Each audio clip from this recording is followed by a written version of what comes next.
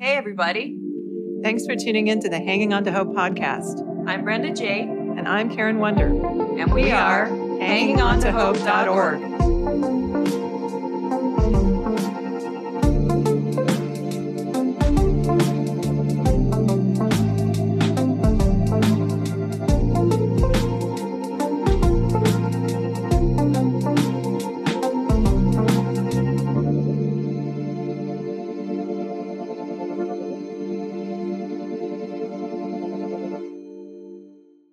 This podcast is intended as educational and is not psychological or medical advice. Always consult a professional when needed, and we disclaim any liability in connection with the instruction, information, or advice given. Thanks for tuning in to the Hanging On to Hope podcast. Oh, hey, wait, Karen. All right. I decided to let you do this intro, even though we fought over the Gregoire's intro last time, because you had clearly communicated on that one podcast. Which one was that? That was the one about the love and respect book. That it's not one. About genuine respect. Karen communicated that her favorite topics were my favorite three topics. Her favorite three topics were the Bible, hope, and sex. We talked about you a little bit at the end, and I said, we're going to leave the sex podcast to the Gregoires. They got that down. I said, but we'll do one once in a while. I'm sorry. Hold on a second. Did you? Yes. If the Bible, hope, and sex are her favorite topics. So I'm just going to let her go with it. And, let's go ahead. All right. I'm giving this one to her. All right. She's letting me do the intro because of that. So let me do it again. Oh, my goodness. So welcome back to our podcast, Sheila Wray Gregoire. Yes. Thank you for having me. So you've become known as the Christian sex lady, that you're an award-winning author, speaker, and host of the Bare Marriage podcast, which is a great podcast. We're going to be talking about your newest book, The Good Girl's Guide to Great Sex. This podcast is for those who are married or who are wanting to be married, or in my case, hoping to be remarried someday. So welcome to the show. Thank you. Continuing with part 2 with Sheila Wray Gregoire. And I think learning that message, that is what God meant for women, for it to be intimate, mutual, and pleasurable for both, can be so healing for women coming out of destructive marriages. Because if you've been in a marriage where sex has been coerced, where you have felt objectified, it can almost feel like God was your pimp. Because you feel like God was telling you, you have to do this. Mm-hmm. He needs this. This is your job. Right. And so you don't matter. And understanding that, no, wait, that was never the way it was supposed to be. Right. That can actually be a very healing thing, I think. Yeah. And that's why I think it's important to talk about, because again, to me, it's like God gets misrepresented in that message. Mm-hmm. That just touched something so profoundly in me. Right there, what you just said, because I did not feel like I mattered at all in that marriage. Mm-hmm. At all. Yeah. That just hit me hard. Well, and I think as women, we can't, I think men are easier to decompartmentalize, like if you're having problems in the marriage, their sex life doesn't matter. But as women, that's a lot more difficult.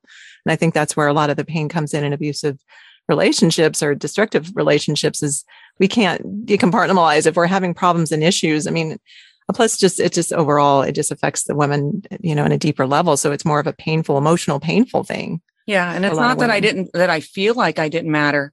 I actually didn't matter. That's what makes it hard. Yeah. Yeah. Can I just comment on that compartmentalization thing too? Sure. Yeah. There's a misconception that men are able to compartmentalize better than women. That's not actually the case. When they've done a lot of studies, what they find is that women and men are both equally bad at multitasking. It's just that women have more practice at it because we have to do it. Yeah. And so the reason that women are less compartmentalized is because we have to be. Okay. Right. Because we're looking after the kids. We've got to get the laundry on while the dinner's on. And we have to remember that so-and-so needs their homework done. And all of this stuff is on our shoulders, right? But then what also happens is we have so many, and this happens to men especially. It's not only men, because women can have this happen too. But where boys, when they're little, are not really given words or the ability to talk through or identify their emotions. And so the only emotions they're allowed to have are happy or angry. Mm-hmm. And they don't know how to feel when it's sad or when it's rejected or when it's fearful. That really bothers them because they can't process that emotion because they were never taught. And so what men often do is they channel their emotions into sex. That's interesting. Because sex allows them to feel connected without having to do the work of connecting. Very interesting. Because in order to truly connect, you have to become vulnerable. Yeah. Right. In order to become vulnerable, you have to get in touch with your emotions. Right. And that's something that many men, especially with, avoidant attachment styles or with some with abuse in their past or whatever it might be, just aren't able or willing to do. And so we get into these marriages where he basically is using her and she feels used. Yeah. And it's easy for us to talk about, well, that's just the way men are, but no, it's not. Like that was never God's design either. Wow, that's encouraging. That again is how these things have gotten perpetuated through really dysfunctional ways of raising kids, through dysfunctional ways of relating to one another.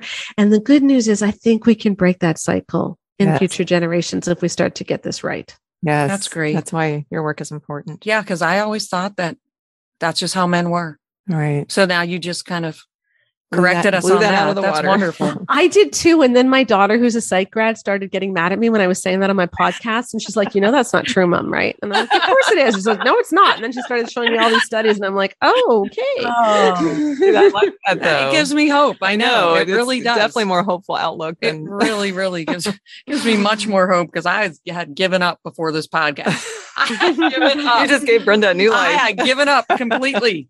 But anyway, now I haven't. You are awesome. Okay. One aspect of women enjoying sex with her husband is the wife allowing herself to be served. You say they have to stop always thinking about everyone else and concentrate and allow themselves to be served, and that expressing love during sex is the key to women's sexual response. Why is that so important? Yeah, this is kind of a funny thing. Okay. Think about where God put the clitoris. All right, we're going to get kind of explicit here, but this will be fun. Karen, her face. Okay, it's going to get worse, Karen. So just strap on your big girl panties here. Okay? No, all right. She got so excited. So God did not stick the clitoris up the vagina so that it would get maximum stimulation during intercourse. Okay, he put the clitoris outside and on front. And most women who reach orgasm do not do so through intercourse alone. Most women need a lot of foreplay, and most women who do reach orgasm reliably find that there are other routes to orgasm that are easier for them. Now, that doesn't mean intercourse can't feel good. Okay, I have a whole course, an orgasm course on orgasm, and it includes a module on how to feel good during intercourse. So I'm not trying to say intercourse can't feel good. I'm just saying that there are other routes that tend to be more reliable, and that's pretty much true across all cultures for women. Mm-hmm. So while intercourse might be super easy for men, in order for them to reach climax, it isn't for women. And I think that's because women are supposed to be served by men. If women are going to reach orgasm, he has to pay attention to her. He has to slow down. He has to become he has to do things to her. And guys can tend to reach orgasm in about 3 minutes. Women take a lot longer. Now, most guys hopefully can take longer too, but if they didn't need to take longer, and I think that tells us something, which is this is a time when women are supposed to not have to worry about someone else, but they honestly just get to be served. Mm-hmm. That's great. So you say it, you kind of already talked about this, but I'm going to talk about this again because I love how you brought up that verse. So in Genesis 4:1, it says Adam knew Eve, his wife, and she conceived. And it's the same word used in my favorite Psalm 139 that says, David said, search me, God, and know my heart. Test me and know my anxious thoughts. It's an intimate knowing, not a one-night stand. Now, before I was a Christian, I definitely had a promiscuous past. I had one-night stands where alcohol was involved mostly. And I would have shame in the morning, even then, and feeling used. And the movies and the media definitely portray a great sex life in those situations, where they just meet and have this wonderful sex, they just met 5 minutes ago, and we know that there is a spiritual aspect to sex. And I love the quote from your book. It says, Sex is ultimately a longing, a passion, a deep desire for connection with him, and he made us long for each other in the same way to mirror how he feels about us. Can you expound on how the spiritual aspect is such a part of God's idea for sex? Yeah, I mean, think about how God uses sexual imagery to talk about his relationship with us. It's all throughout scripture. Even the fact that Jesus is the bridegroom and the church is the bride and there's a wedding banquet in heaven. Like that's all about consummation. Okay. Mm-hmm. And Song of Solomon can be read as an allegory about how God feels about us too. You know, it's got those two different ways of reading it, the literal one and the allegorical one. And I think that in a way, when God made sex, and then when he talks about that as how he feels about us, it's to give us this word picture of how much he longs to be connected with us. And that connection isn't just intellectual. It isn't just emotional. It's everything about us. It's our whole being. And that's what sex is supposed to be. It's our whole being. It isn't just our bodies, but it is our bodies. It isn't just our emotions, but it is our emotions.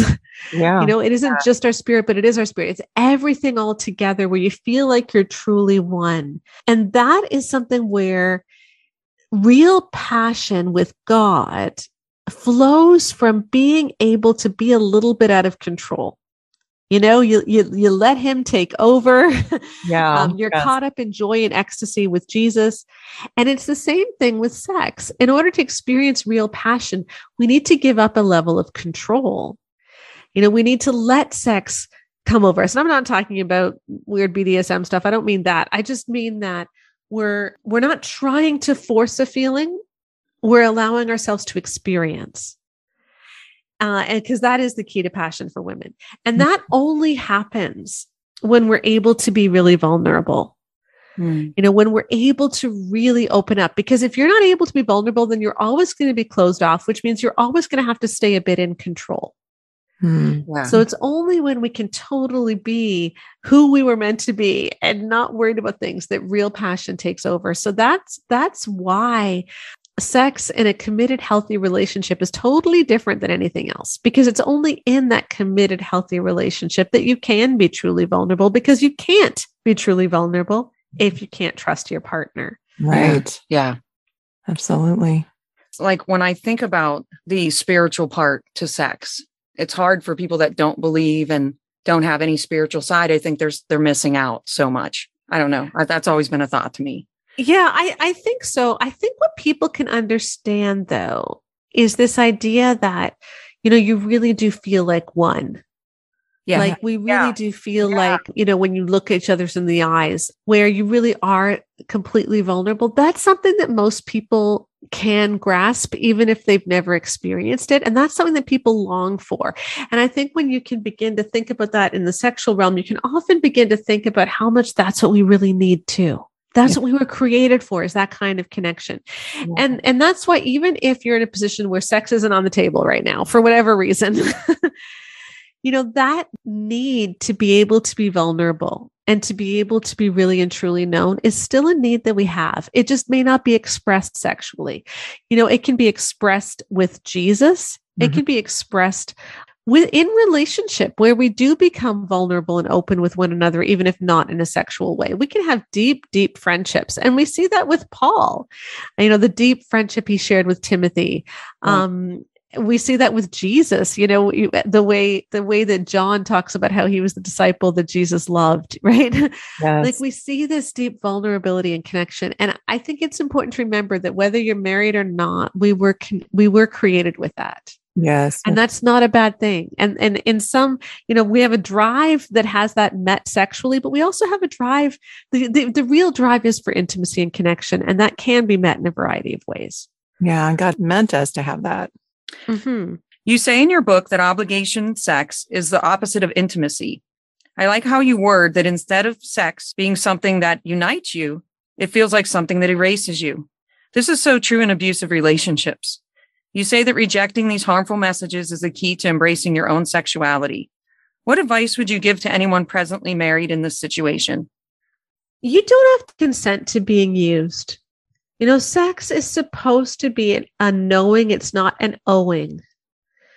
And if you feel at all like you can't say no, then you can't truly say yes either. And your relationship is never going to heal. It's never going to be healthy unless you're in a place where obligation isn't part of it and sex becomes a way that you're truly expressing what you feel rather than a way that your body is being used. And, don't do this if you're not safe. And if this wouldn't be safe to do, then you probably are in a position where you need to call a domestic violence hotline. But I think it's completely a good idea to say to your spouse, I want to have a passionate, amazing sex life with you, but I am no longer willing to be used. Mm-hmm. And so until I can feel safe and until I know that sex is something that you want for me too, then I'm going to take it off the table. Yeah. And that's all right to do. You're not saying no to sex. You're just saying no to being used. Yeah, absolutely. In our last podcast with Leslie Vernick, actually towards the end of it, she goes over that too, how to say that and have a boundary in it. And of course, like she emphasized safety as well, because it really does depend on the dynamic of your relationship, but drawing that boundary is so important. So you give several tips for the wife that disconnects from her body during marital sex due to past trauma, those bound up in shame, etc. I skimmed through some of those. Some are a little bit steamy, so I didn't want to get into those too much. But I wanted to encourage a wife or husband that your book addresses these issues and some specifics to help. Can you share some tips for those that disconnect from their bodies? There's a lot that we can do even outside the bedroom to help ourselves connect more with our bodies, even just stretching, yoga, anything that we can do to feel what our bodies feel. The nice thing about stretching and yoga is you kind of have to lean into things. Like your body tells you whether you're supposed to go more or less or pull back or do more. And that's the kind of feedback that you want if you're also going to get sexually aroused. Like you need to be able to listen to where your body's at and what your body wants. So the more we can learn it outside of the realm of sexuality, the easier it is to deal with it when it is sexual. That's good advice. That's really good. Yeah. And I just finished doing as release training for yoga, which is so much a part of that. It's that connection. It's the mind, it's all three of them, the mind, body, soul connection. So it's all so if one of those is missing. Well, I did realize in my marriage that I had a complete disconnect with my body, like complete disconnect. So I'm starting to stretch more and I exercise more since I've been out of the marriage and stretch more and do the yoga. And now I think about my body way more. So what you just said is absolutely 100% true. I really like that. Yeah. Your survey found that 6.5% of men reported using porn on a regular basis, daily or weekly. 16.7% have intermittent binges, and another 26.5% use it rarely. You say instead of honoring women as Imago Dei, as whole people made in the image of God, men who use porn can view their wives and even other women as objects or be consumed, or objects that they're entitled to use for their own gratification. You say you cannot build a healthy marriage until this is dealt with. This is predominant in abusive relationships as well. Do you want to expound on that? Yeah. So basically what we're looking at is, I think it's like 49 I don't know if it's 6 or 7 or 3. It's a lot. Okay. 49 point something % of men are currently using porn in some way. Wow. Whether it's daily, weekly, intermittent, binges where they go off a ton for a little bit and then they stop for a while, or they're still using it rarely, but they're still using it. And the thing is, if someone's using porn, that isn't going to get better until they decide to stop. And they often don't stop until the pain of staying the same becomes greater than the pain of changing. And so unless sometimes what it takes is ultimatums and I'm not going to accept that. You do not have to accept porn use in your marriage. You don't. Right. You can draw a boundary and you can say, this is something I'm not going to cross. And this just needs to change. Now, there's good news and bad news. The good news is there are a lot of guys who did use porn in the past, but have stopped. I mean, we found a lifetime use of around 80%, just under 80%. So that's a lot of guys who did use it at some point, but now honestly don't. And when they have quit porn and they have quit the pornified style of relating, so they don't feel entitled to sex, they see sex as something mutual, their sex life in their marriage can be just about as good as if they'd never used porn before. So it is possible to stop. That's good news. Yeah. It's possible to stop. However, that happens when when they do their own work. Right. And if someone is saying, yes, I'm going to quit, but they don't let you see their phone and they're still being really secretive. That's not a sign that they're quitting or that they're committed to recovery. Recovery from porn isn't just about not watching porn. It's really about going into the reasons why porn got such a hold on them in the first place. Right.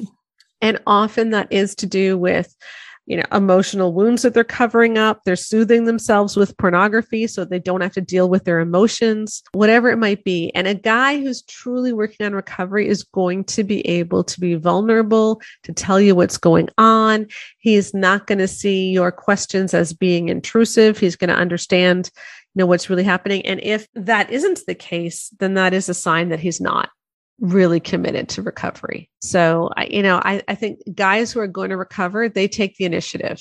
They don't need you to book the appointment. They don't need you to book, to get controls on the computer. They don't need you to do those things. They will do them. And if they won't, that's a bad sign. Yeah. And that's what Jay Stringer's book actually deals with too. He says that a lot of these, anyone that has any kind of sex addiction, he actually says it does go back to a lot of family issues that just need to be dealt with. So it's really interesting. Well, especially because, for those of us who have sons, right? You think about how little so many boys are when they first see porn. Mm-hmm. Right. 11, 12, earlier and earlier with often. And let's remember that showing a child pornography in many jurisdictions is actually a form of child abuse too. Like, this is serious stuff. Yeah. And it can have a lot of porn use as a teenager can actually grow out of trauma responses, because so much porn is very violent. And so I think we need to keep these lines of communication with our teenagers open and just tell them, if you see something that you're horrified by, but you feel your body reacting to it, that doesn't mean you liked it. It doesn't mean you're a pervert. It doesn't mean that you're trapped now. Yeah. Let's give them language to speak where they can understand that they may have been turned on, but that doesn't mean they're an addict. And, it's possible to look away and to stop. Yeah. And I think it's also discovering a deep, deep understanding for that man or boy of why it's wrong. Because I have an ex that still thinks it's fine and still explains to them that, no, this is fine. It's not fine. Because it goes so deep. It goes so deep. And so that's what I meant by that. Yeah. Yeah. We have to have those ongoing conversations. I have 3 boys, so I do, even though, it's kind of embarrassing, but it's important to have these conversations and keep talking about it. So just to wrap it up, I love the work that you're doing. I'm really passionate about it. Yeah. It's deeply personal.